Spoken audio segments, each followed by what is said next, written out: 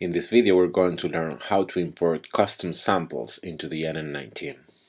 I have just created a fresh NN19 and I haven't loaded any type of patch.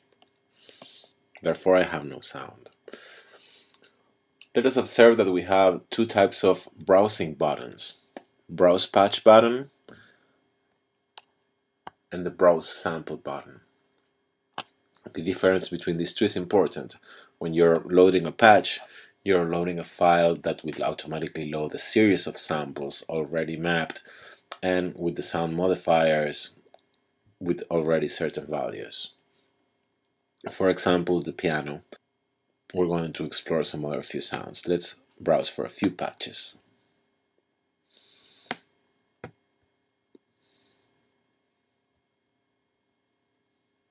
How about some strings?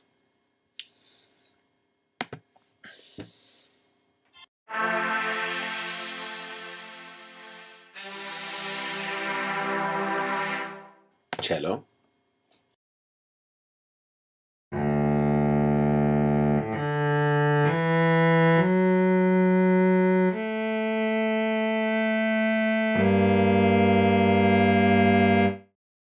Double bass.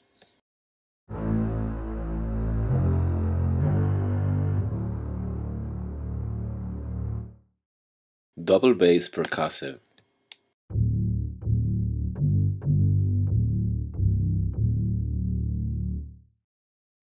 As you can see, you have a lot of very realistic sounds that sound beautiful. Let's try a few organs now. Number 2.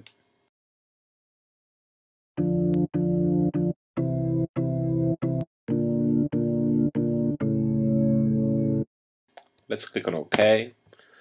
I have opened my organ 2 patch. I'm going to control click over the NN19 and select the following command: initialize patch. So I reset it. I don't have any type of sound load in, and I'm going to load the custom sample. Instead of browsing for a patch like a prepared organ, I'm going to browse for audio files. Sample browser. These are all the types of audio files that I can load into the NN19. I'm going to use some audio files from my Some Samples folder that are not included in the recent factory sound bank.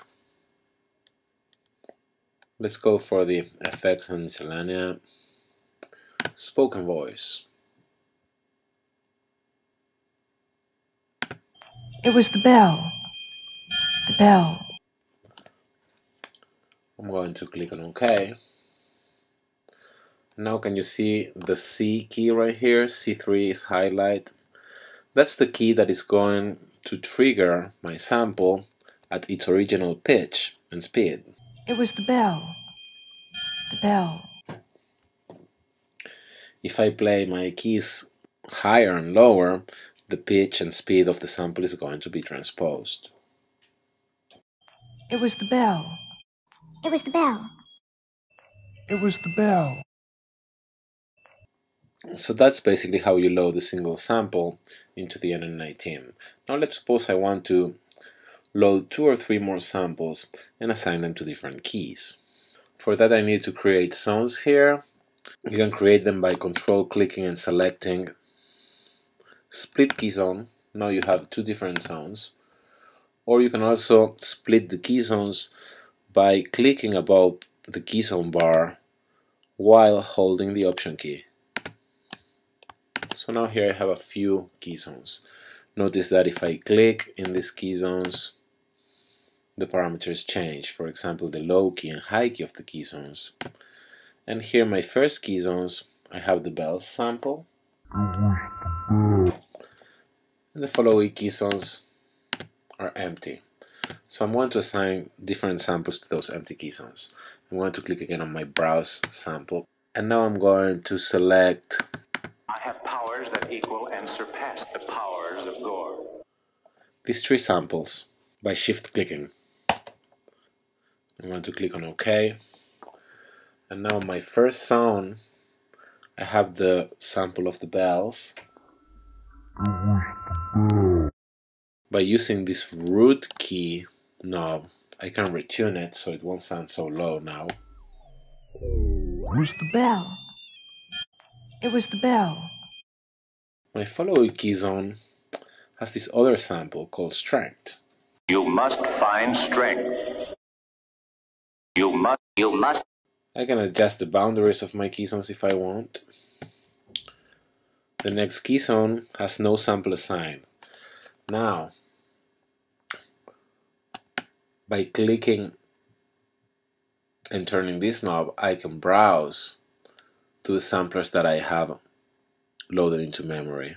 The other one I have to go is this one, the nuclear device. It's a nuclear device.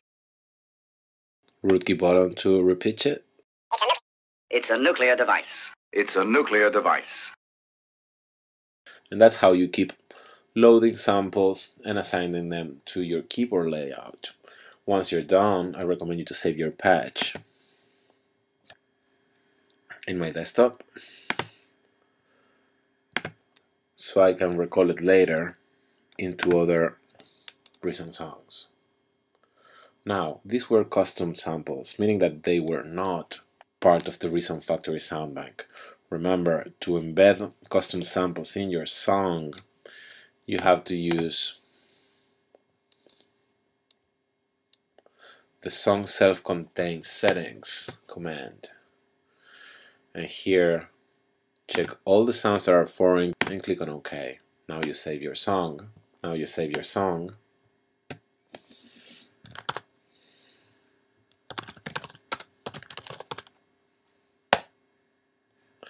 And now those samples are going to be embedded on my recent song.